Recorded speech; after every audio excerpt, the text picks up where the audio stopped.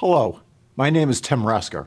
I'm a processor and DSP product marketing manager at Analog Devices, focusing on the industrial and instrumentation market. The new SHARC 214-8X family delivers 400 MHz performance at a cost point unmatched in the industry, effectively bringing floating point precision and dynamic range to industrial applications like motor control that previously were unattainable for cost reasons. In fact, at 400 MHz, the new SHARC 214-8X family is 33% faster than competing 32-bit floating point processors, delivering ample performance to design and run the most complex floating point algorithms.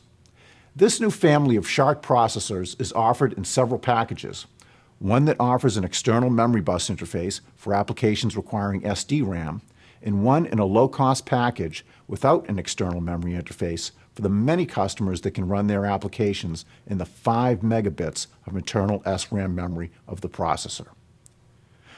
The SHARC 214-8X family also offers pulse width modulation outputs for enabling motor control and other power inverter applications.